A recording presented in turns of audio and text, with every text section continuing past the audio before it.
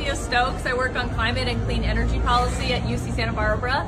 And my question about green hydrogen is how are we going to make sure that with these new tax credits that we don't accidentally end up incentivizing a lot of projects that are actually storing dirty energy and increasing carbon pollution? What can the Biden administration do to make sure that we put guardrails and make sure that green hydrogen is actually green?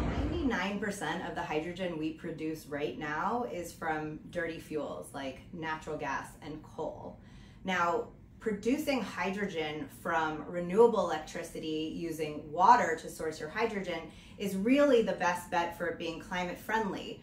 But of course, the story isn't that simple, because right now we're using a lot of that renewable electricity that we're able to generate to decarbonize our power grid and to bring all of that electricity to homes and buildings and vehicles.